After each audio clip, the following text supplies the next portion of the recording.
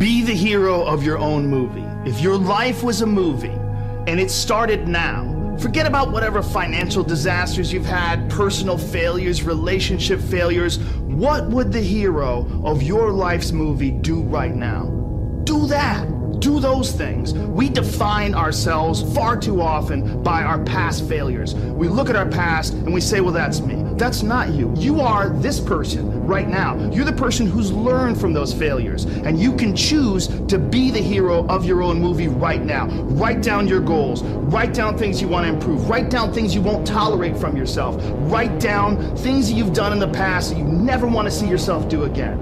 And go forth from here as the hero of your own movie.